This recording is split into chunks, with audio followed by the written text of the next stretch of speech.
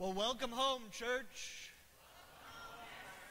Thank you. It is such a pleasure to be here with you this morning, worshiping our Lord and Savior. Hey, I have to tell you, these past couple days, I have seen the Church of St. Paul's at work, and I have seen God working through them.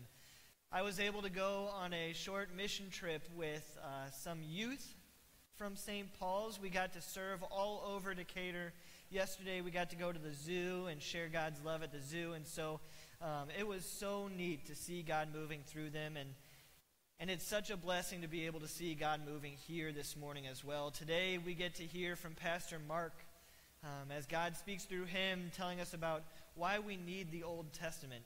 Hey, if you are a guest, we have some welcome material out at the welcome desk just for you.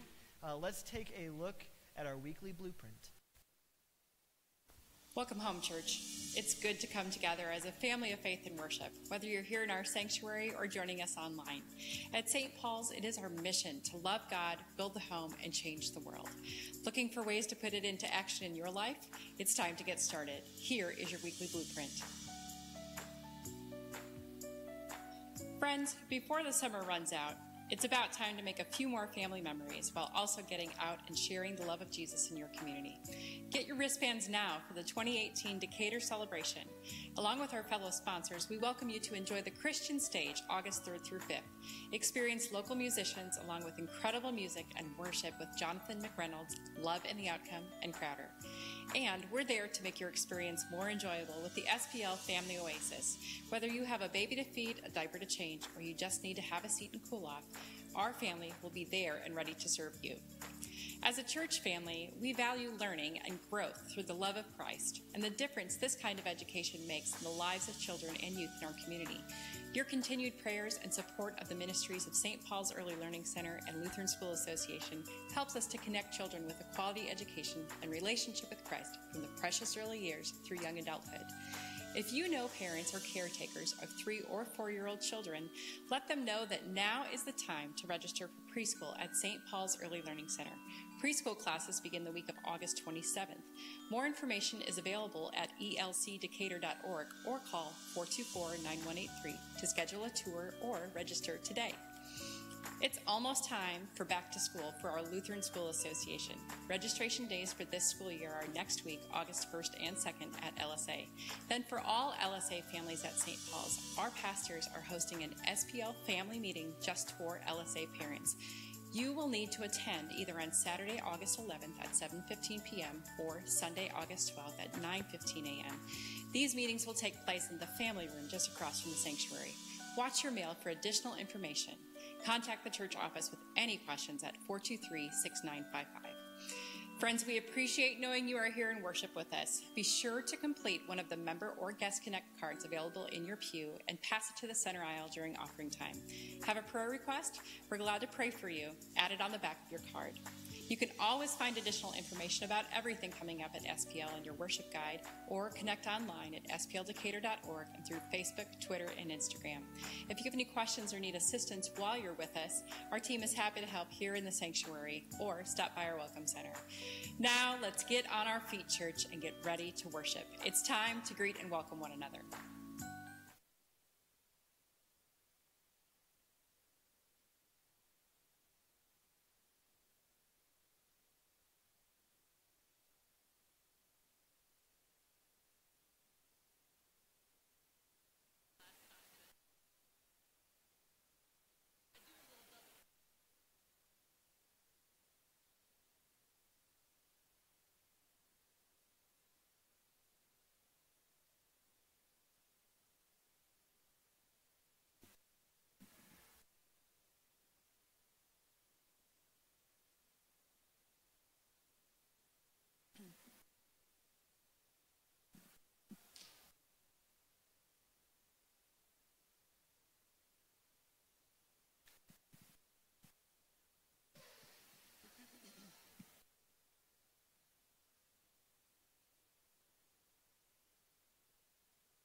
Good morning. Once more, I say welcome to everyone, and welcome if you are watching on our live stream. We're so glad that you've joined us today to worship here at St. Paul's.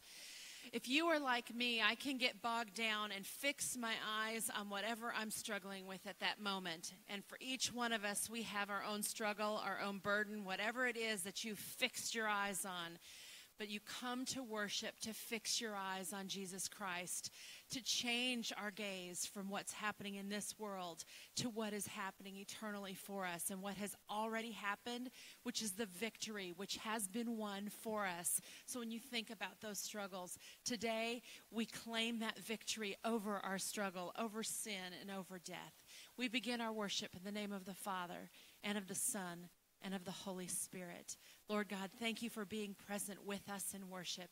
We honor you with all of our praise. In Jesus' name, amen.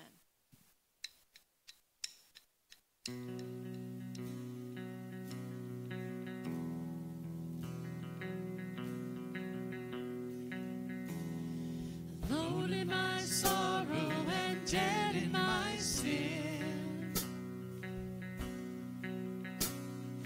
lost without hope, with no place to begin.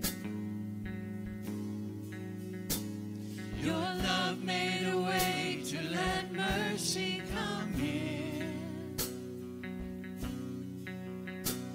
When death was arrested and my life began, ash was redeemed, only beauty remains.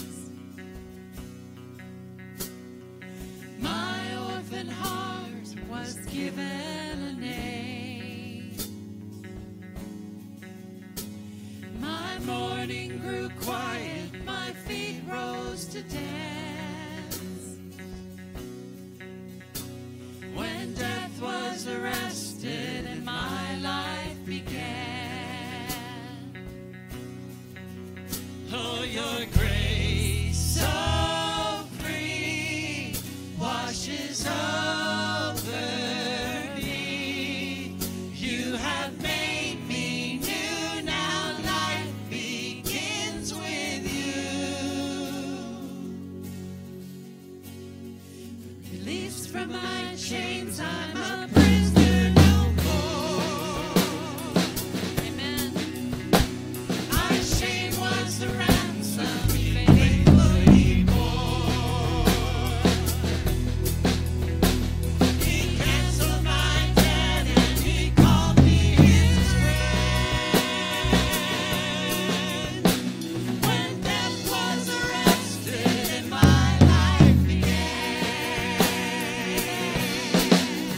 Oh, your grace so free washes over me. You have made me new, now life begins with you. It's your endless love pouring down on us. You have made us new, now life begins with you.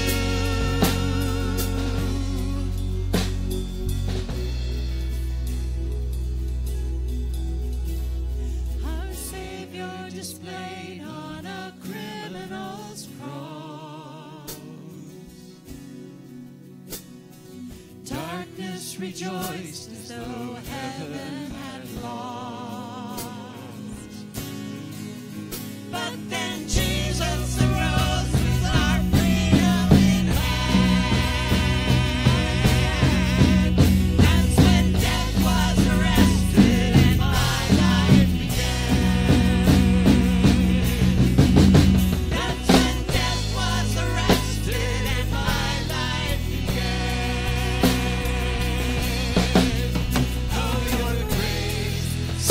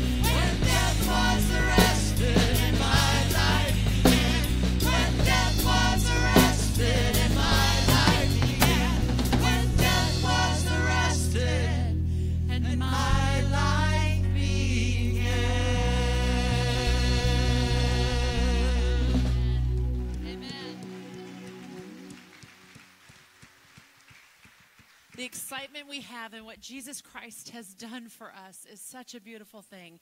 From Galatians chapter 1, verse 3, grace and peace to you from God our Father and the Lord Jesus Christ, who gave himself for our sins to rescue us from the present evil age, according to the will of our God and Father. He is our rescuer. We have a brand new song called Rescuer that is all about what Jesus Christ has done for us. He's our rescuer. He's our rescuer. We are free from sin forevermore. Oh, how sweet the sound. Oh, how grace abounds. We will praise the Lord, our rescuer.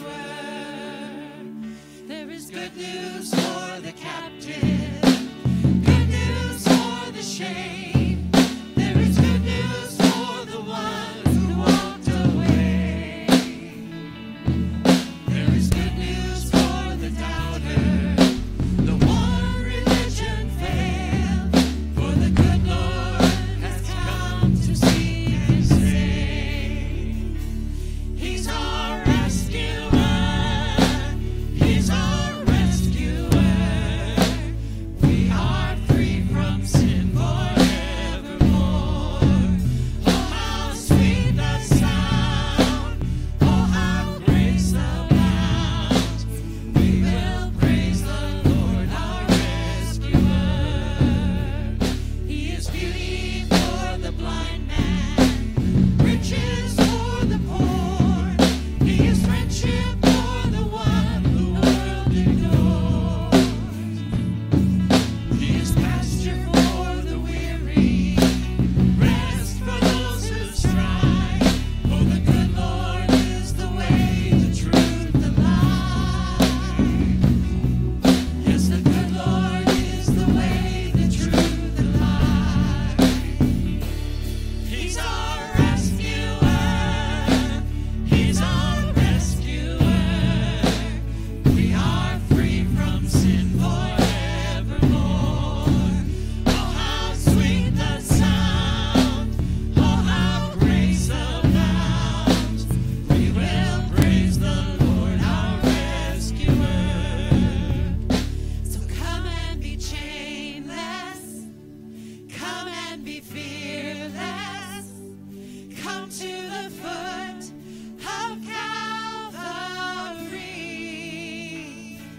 There is redemption for every affliction here at the foot of Calvary. Sing that with us again. So come and be chainless. Come and be fearless. Come to the foot of Calvary. There is redemption for every affliction here at the foot of Calvary. He's our rescuer. He's our rescuer.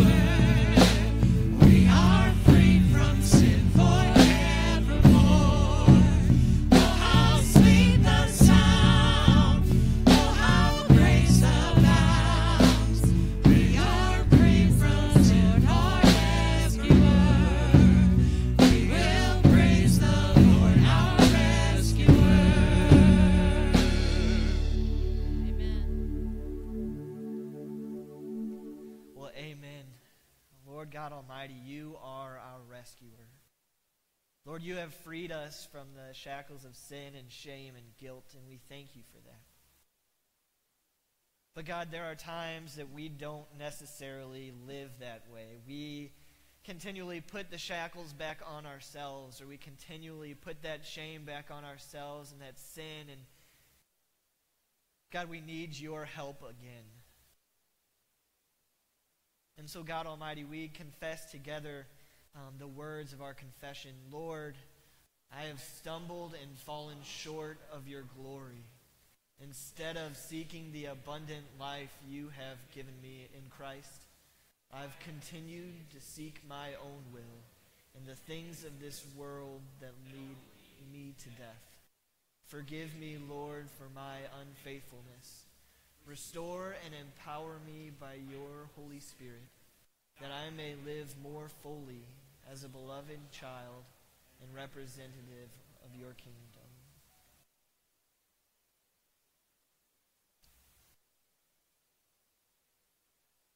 Friends, we have a rescuer. A rescuer that's taken away all of our shame and sin. And even though we continue to try and put it back on, he continues to forgive and take it back off. And so I announce to you today that shame and sin that you've been holding on to is gone. It's no more. You are forgiven. In the name of the Father, and of the Son, and of the Holy Spirit. Amen. We go before the Lord in prayer.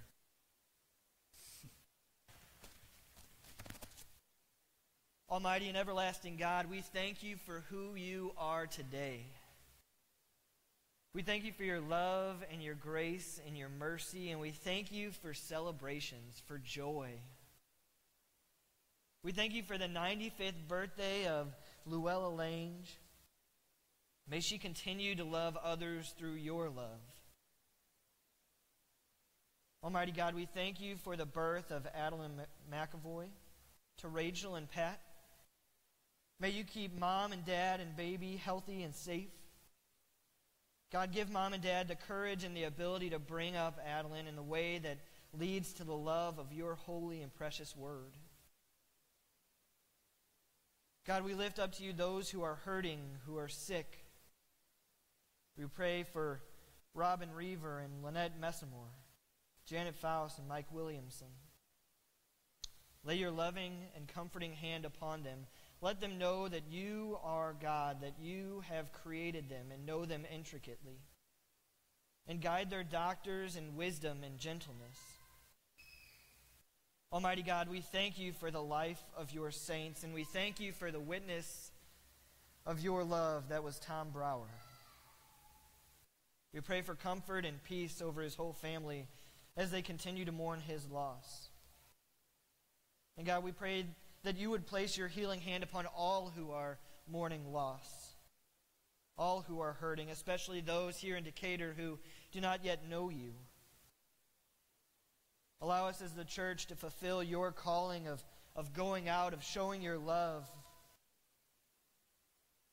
God Almighty, you have sent us all out today. And we especially lift up to you the 12 youth and their leaders who showed up when you called them to be missionaries. Continue to grow your kingdom through the seeds that were planted in their work. And Lord, as we as the church support these people serving, and those that had served in Texas, Lord, stir our hearts to look for where you're calling us to serve. Lead us with courage and strengthen us as we go out and do these things, as we love your people. God, all of these things we lift up to you, praying the prayer that you taught us to pray. Our Father, who art in heaven, hallowed be thy name. Thy kingdom come, thy will be done, on earth as it is in heaven. Give us this day our daily bread, and forgive us our trespasses, as we forgive those who trespass against us. And lead us not into temptation, but deliver us from evil. For thine is the kingdom, and the power, and the glory, forever and ever. Amen. You can go ahead and be seated. We're going to let all you kids go for SPL Kids Church Time. And as the little ones go, we're going to invite the ushers forward to collect back what God has given us through our offerings and tithes.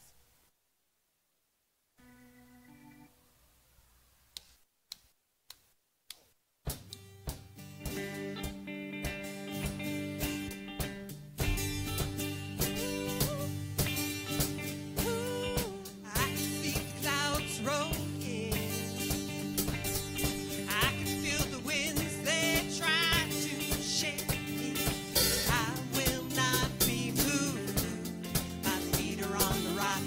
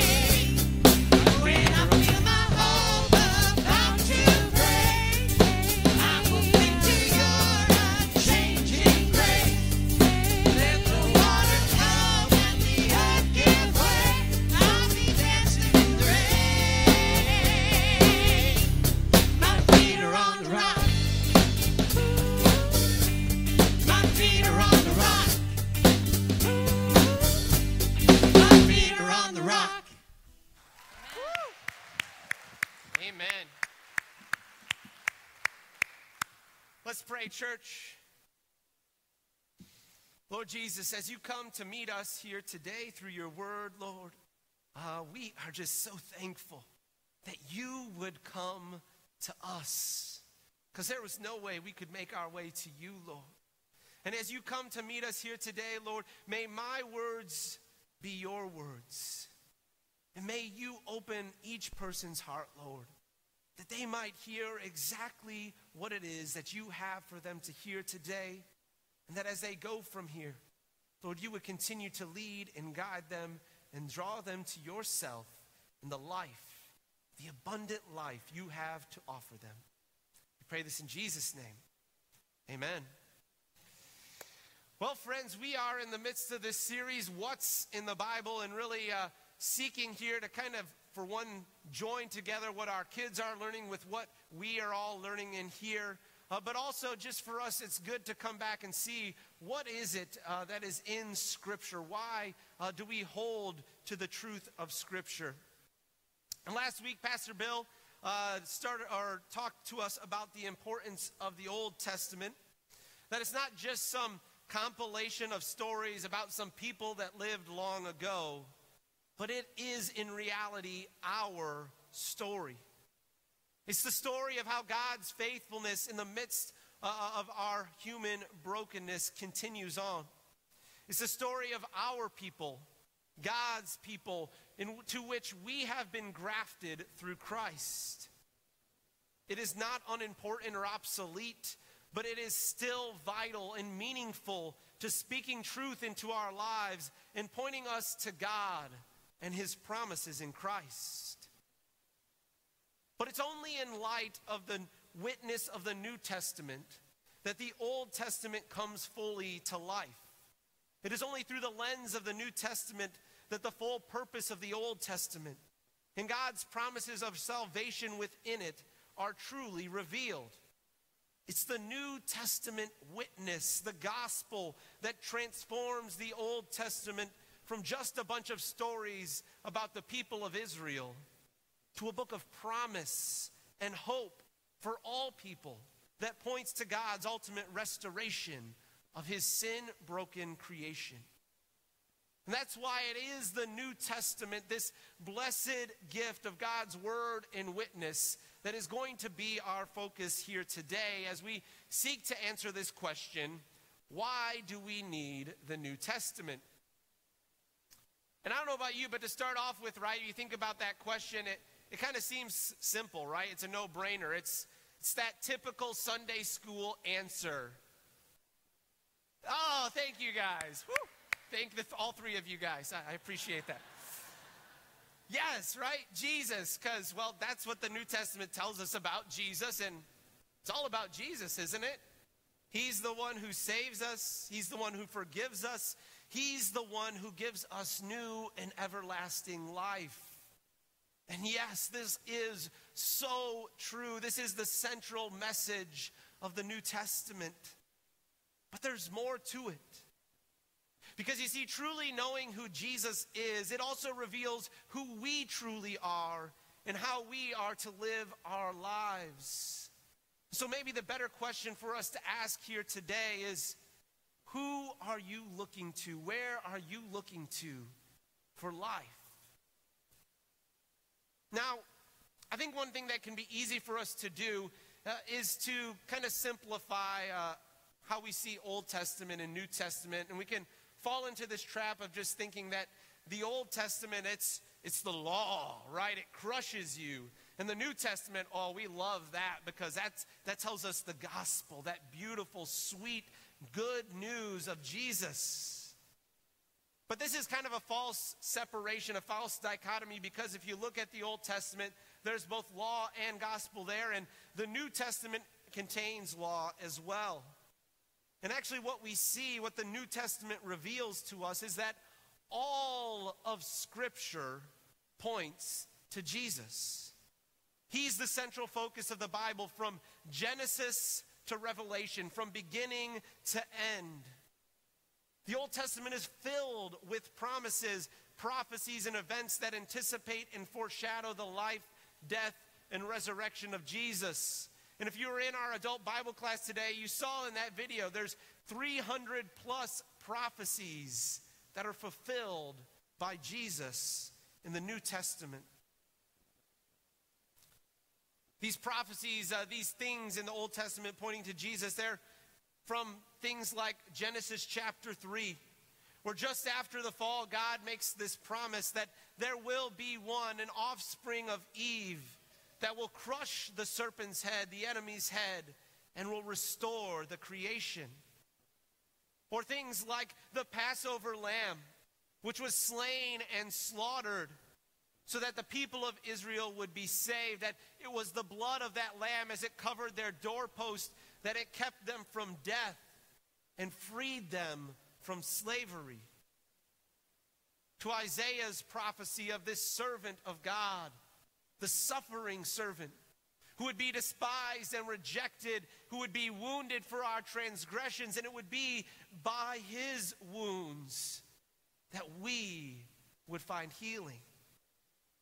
Again and again throughout the Old Testament, God points to his ultimate plan of salvation through Jesus. But the reality we have to realize is that this truth, this reality in the Old Testament, it's veiled. It's much like a shadow, right? You can't clearly see what it is. You can't fully make it out. It's just a shadow. And it's only in seeing the real thing that the shadow actually fully makes sense. You actually come to realize what it is. And in the same way, it's only in light of the New Testament witness that we have of Jesus' life, death, and resurrection that Christ becomes fully visible in the Old Testament. The New Testament makes clear what was one time hidden. It shows us the real thing through its clear witness of Jesus as the Christ and the Son of God. As Michael Horton says, once we truly grasp the message of the New Testament, it is impossible to read the Old Testament again without seeing Christ on every page, in every story, foreshadowed or anticipated in every event and narrative. You see, Jesus is the lens through which the Old Testament is seen clearly and fully. And yet at the same time, Jesus not only makes sense of everything before him, but also everything after him. Through his death and resurrection, he established a new kingdom, the kingdom of God here on earth, and he established his church, a kingdom that he has promised will not fall and will continue on into eternity. And it is through the witness and the testimony of these New Testament writers, of the apostles and the many followers that have come after, that he continues to grow and build his kingdom and his people, the church. Even today, here in our own community, God continues to seek to use his people to grow and build his kingdom, to use you and me. He calls us to bear witness, to share what he has done in our lives, to share that good news that his kingdom might be grown and built. You see, Jesus is not merely the center of all Scripture as we see. He is the center of all time. All time finds its meaning in him. And we can see this from the way that we mark time as a people, right? Our dating system, all of history is marked and measured by how far before or how far after the birth of Christ it is. Isn't that amazing? 500 BC is 500 years before the birth of Christ. AD 2018, where we are living today, is 2018 years after the birth of Christ, after the year of our Lord. Christ's entrance into the world, it has indeed changed and left an everlasting mark on this world. And it is only in light of his story that all of history makes sense. And it's only in light of his story that your story and my story makes sense. He alone is the one who reveals who we truly are. Jesus alone is the one who brings meaning and purpose and clarity to our past, our present, and our future. He alone is the one who gives us true life. And this is the power and the purpose of the New Testament witness. The Apostle John says it this way at the end of his gospel. Now, Jesus did many other signs in the presence of his disciples, which are not written in this book. But these are written so that you may believe that Jesus is the Christ and the Son of God, and that by believing you may have life, life everlasting in his name. True life, yes, into eternity, because we know that our Lord Jesus, he has conquered death. He has defeated death, and through faith in him, through his glorious resurrection, we too now have received that victory over death. We no longer have to fear it, for we know that everlasting life is ours in him.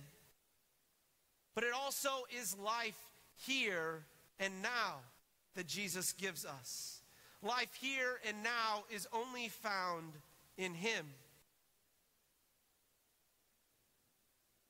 Now, there's many in this world, and maybe even some of us here today at times, we like to think that we have this life figured out, right?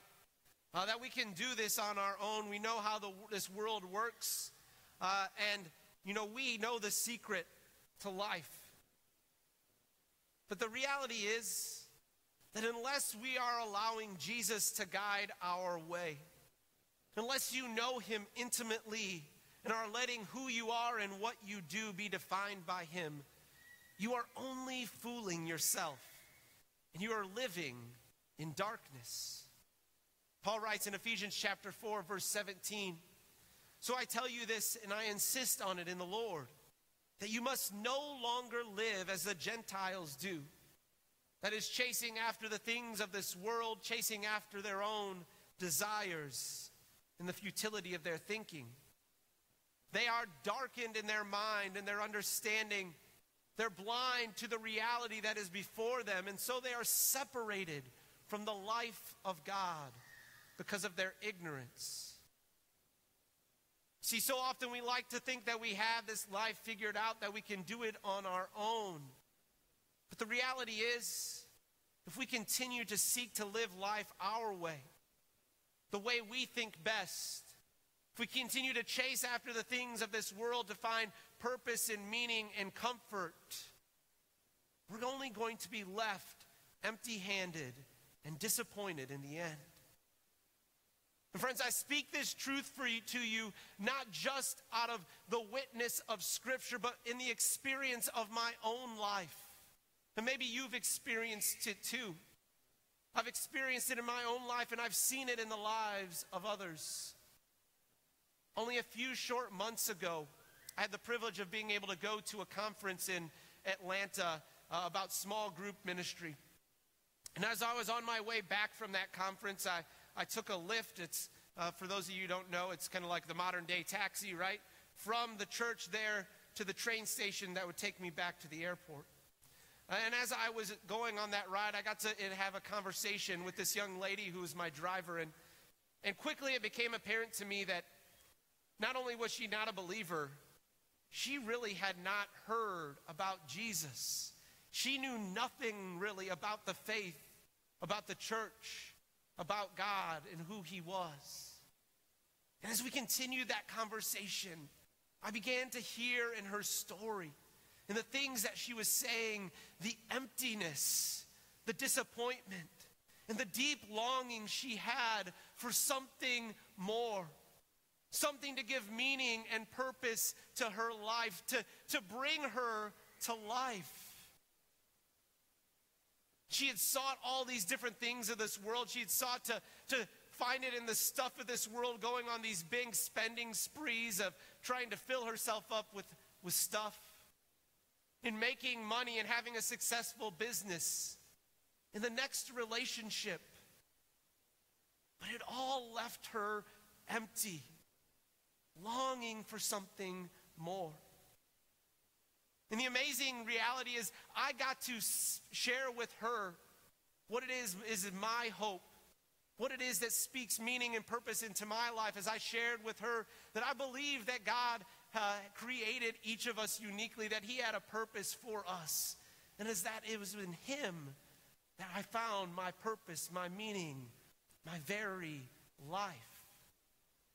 And I continue to pray for her each and every day, that God will use not only what I said, but what so many other people might be saying to her, that he will lead her to believe that truth, that he will lead her to seek him out, and that he will bring her to faith in him, that she will discover that true life, that everlasting life, that freedom that comes only in Christ. And friends, I pray for each of you here today that that is where you are seeking your life from as well. Now I want to go back for a moment to John chapter 20, right? And that declaration of John of the purpose of the New Testament. But this declaration, it also reveals to us three kind of foundational truths about Christ. That Jesus is, about Jesus. That Jesus is the Christ. That he's the Son of God. And that he is the one who gives us life. And these foundational truths, I want to spend the rest of our time digging into these, although we're kind of familiar with them, because as we've said, who Jesus is, it really reveals and defines who we are. So the first one, Jesus is the Christ. As we declare, as we believe that Jesus is the Christ, what we are declaring there is that he is that Messiah, the one foretold from old, the one that from the beginning at the fall there, that God promised he would send one who would stand in our place, who would set things right once again, who would bring restoration to his creation and would save his people from their sins. And as we make this declaration, as we believe this to be true, we are also declaring something about ourselves. And that is this, that we are unable to save ourselves, and that we are in need, dire need of a Savior. That we have failed and that we have fallen short, and that there is nothing that we can do to save ourselves. And this is really the witness of the Old Testament. Hebrews chapter 8, verses 6 to 7 tells us, "But as it is, Christ has obtained a ministry that is as much more excellent than the old, as the covenant he mediates is better, since it is enacted on better promises. For if the first covenant had been faultless, there would have been no occasion to look for a second." Now, it might be kind of weird for us to think about that this covenant that God enacted, that it had a fault with it, because we think God is perfect. But when we look at the first covenant, the problem with that covenant was not God, it was us. The problem was that we could not fulfill our part of the deal. Again and again throughout the Old Testament, we see the people of Israel say, "Yes, Lord, we will follow after you." And then they seek and follow after the things of this world instead. And as we read those, as we see those stories and we read them, we realize that this is our story too. That we too fall short. That we too continue to seek the things of this world, and we can do nothing to save ourselves. As Romans 3:23 says, "For all have sinned and fall short of the glory of God." And the good news that we know is that God took matters into his own hands. He came down as one of us to take our place and to step in the gap. Through his perfect life, Jesus fulfilled the righteous requirement of the old covenant. He fulfilled it, and so it is now obsolete. And through his death and resurrection, he established a new and greater covenant, one that did not depend on what we do, but only depended on what he had already done for us. Now you may be thinking, okay, Pastor Mark, I've heard this over and over again. Why are you saying this to me again? And the reason is because I think we still forget this. Even though we think, I know this, it doesn't actually play out in our lives, right? Because we continue to keep trying to do this life on our own. We continue to put our comfort in our own strength and what we can do, to find our comfort in our own accomplishments and achievements instead of what has already been accomplished for us in Christ. Our comfort, our hope, our confidence, it is found only in Christ and his sacrifice for us. We need to stop trying to save ourselves and start believing in Jesus, realizing that he is the one who sets us free, to surrender ourselves to him and trust him alone. Now, that second truth is that Jesus is the Son of God. And as the Son of God, Jesus is the perfect reflection, the perfect image of our Heavenly Father.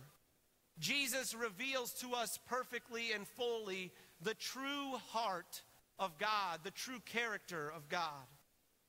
Hebrews chapter 1, verse 3 tells us, Jesus is the radiance of God's glory and the exact representation of his being.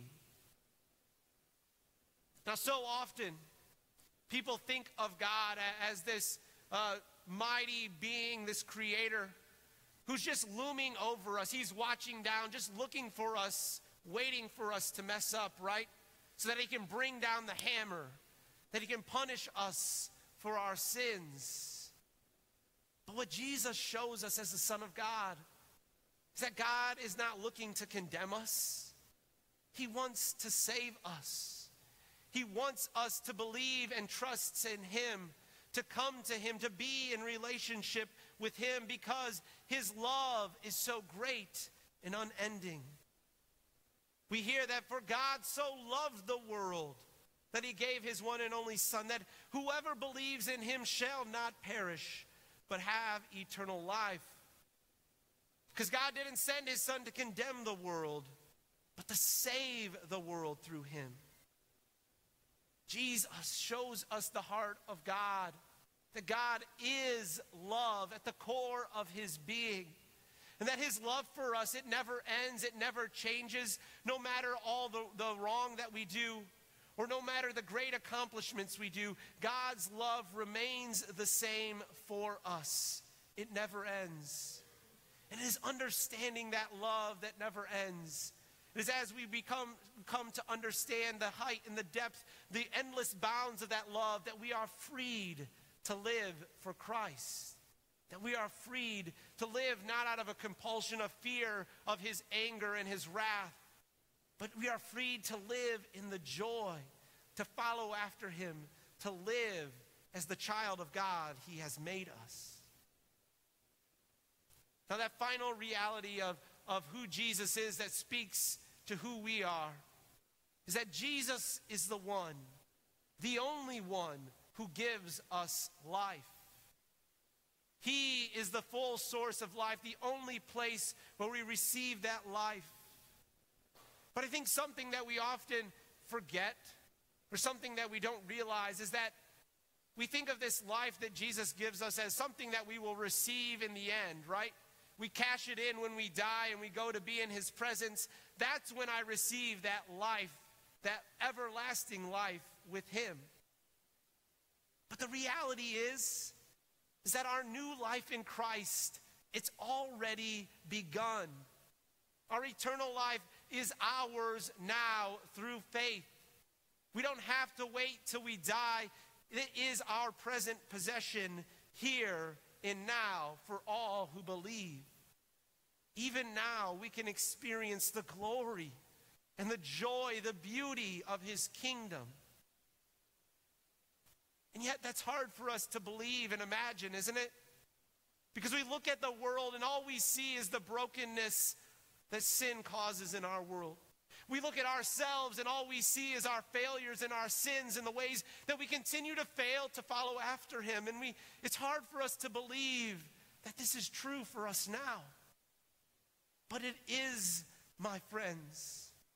And the way that we grab hold of this everlasting life right now, the way that we receive its benefits and its blessings is through obedience. That as we follow Jesus, as we trust him above all else and put into practice the things that he tells us, our life here becomes a foretaste of the fullness of life we will experience in his presence for all eternity. This is what sanctification is all about. It's not about us sinners becoming more holy, becoming saints. No, in Christ, Jesus, or God has declared that we are already saints. We are already holy in God's sight. We are clothed in the righteousness of Christ. What our sanctification is all about is grabbing hold of that life more and more, living out who we have already been made to be in Christ, that more people might see it, that we might, God might through us bring heaven, bring his kingdom to earth.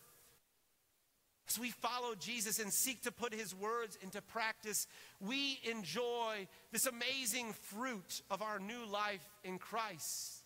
The fruit of hope, of comfort, of joy, of peace, of self-control. And guess what? Those around us enjoy its beauty, its greatness as well. So friends, I'm going to leave you with a question here today. And the question I want to ask you is this: where are you looking? Where are you looking for your source of meaning and purpose and life here and for eternity? Are you continuing to look to yourself and your own strength? Are you continuing to look to the things of this world to fill you up? Or are you looking to the one who is the way, the truth, and the life? The one who sustains all things, who created and redeemed all things. I pray that he is the one that you are looking to. And as you look to him, I promise you, I know and I am confident that he will sustain you and bless you with life in abundance here and forever. Amen. Friends, stand on your feet. Find someone near you to be able to share that love of God with. Be that loving presence as I speak these precious words of God to you. May the Lord bless and keep you. May the Lord's face shine on you and be gracious to you. And may the Lord look down upon you. May he pour out upon you his unending favor. And may you have his joy and peace within you. Amen. Let's sing praises to our Lord.